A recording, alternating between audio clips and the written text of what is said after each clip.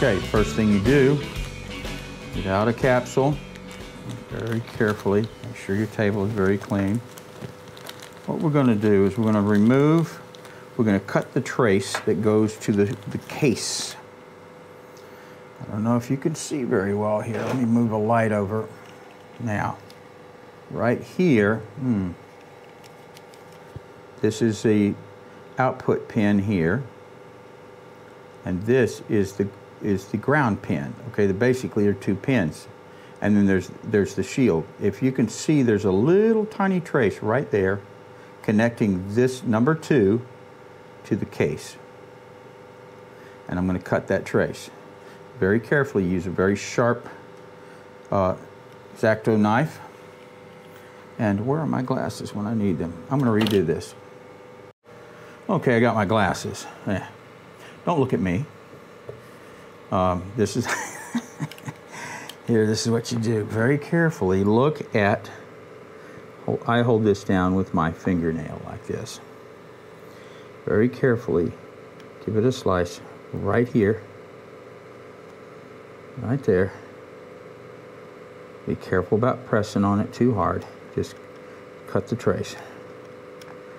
Do it several times till you get that trace cut. I'm not worried about connecting. Unlike some other videos about this, I'm not worried about soldering anything to the case. And I'm not going to cut the case away. I'm not going to do anything with the case. All right, now I'm going to bevel it here so I make sure that there's no connection. There's a little piece coming out.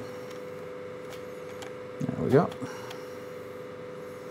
Let's get the meter and double check. Sure looks like hell. I don't know if I did a good job or not. Let's see. Let's turn this thing on. Put it on beep. And what is that? Nope.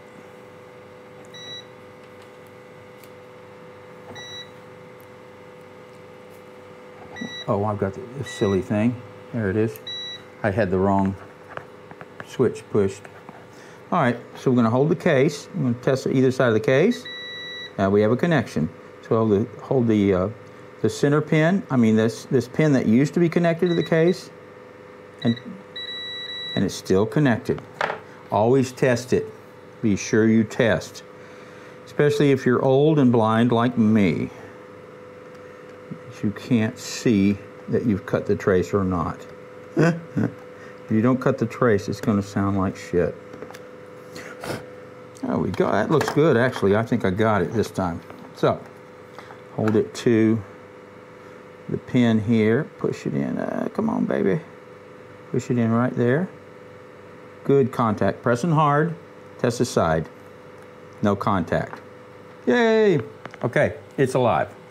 Next thing you do, you want to turn on your soldering iron and get this on over here. I got this lovely little soldering iron. You're going to prepare some wires. Actually, the best thing to do is go ahead and hook it right up to your wires that you're going to use for your microphone, which is these guys. So I'm going to prepare this wire here. That's a bit long there. I don't know why. I'm going to get the other end. It's too long. I already cut some pieces. Throw that over there. Okay, here it is. Here we go. Here's a piece. That's about a good distance there. Because what we're going to do, we're going to end up putting this through that piece of copper pipe. Let's say this one. Now I'm going to fix this up. This looks like rubbish right now. It's all boogered up. Lots of burrs on the edge, and this is tore up on the end. Let me get a better one. That's a good one there. All right. This is a bit better. See? I'm going to polish it up and everything pretty. But what we'll do is we'll run this through this way like this, and then we'll connect it, and then we'll pull it back through. But I'm not going to put that in there yet. I'm going to put this on first, and I'm going to strip this wire. And kids, don't try this at home. I tried to teach my son this, and he keeps clipping the wire off. You have to use your flush cutters with the flat side out. These got all rusty. Everything does in this country. But trim it back about this far, see? Squeeze it until you can feel the copper and pull it off. See? Nice. That's pretty. You don't need special flush strippers if you know how to do this. You only have to do it for like how many years? 30, 40, whatever. Ridiculous years. Yeah, get a good wire stripper. It helps. I'm going to tin these guys. Get them tinned. See? This one, I'm not worried about. I'm going to just tin it on the end so it's not fraying everywhere when I try to push and pull it somewhere. Just put a little tin on there. Hold them together. All right? So that's not bad. A little bit of solder, and it's a flux on there. It's ready to go. Okay. Now, what is nice if you can, for example, I'm going to take one of these guys, and I'm going to put this microphone in backwards if I can. I wonder if it's honed out good enough. If it's not, if you have a spare tube, this is a good way to do it, to hold that microphone without damaging it. And you take a reamer, and you ream that tube out as good as you can. Ream it out even more than you think it might need. Yeah, let me get this. And a pair of pliers on this. There we go.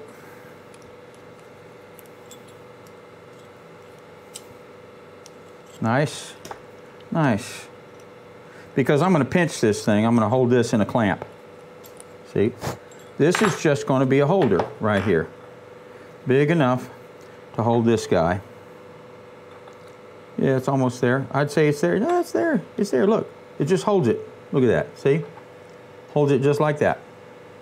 And so I'm going to it's gently just laying in there. Okay? So then we're going to get a clamp. Where's my clamps? I've got a spring clamp here somewhere. Yeah, there we go. Get you a spring clamp. And clamp your little thing in there.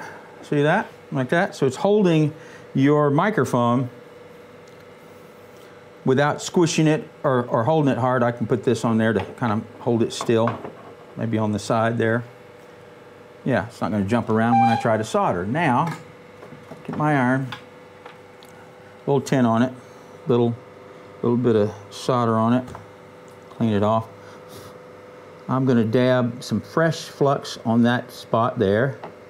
And there. Done. That's it. Don't do any more than that. I'm going to put the colored wire to the one that that was not connected to the ground or the case. So I'm going to solder this just like that. Oh, I'm shaking too much. See, it pops out. But that will hold it nicely. And that, and done. There we go. Now see, your mic is undamaged, uncrimped, unmolested. Okay? Let it cool real good. Do not put pressure on the capsule. Do not try to grab the capsule like this and twist the wire straight. Don't do that. What you want to do is use your thumbnail, put it on the edge of the wire where it was soldered, and hold the whole capsule steady like that and just bend it straight up like that. Done. Okay? Don't put stress on this or that little circuit board on the back of the capsule or you'll destroy the microphone.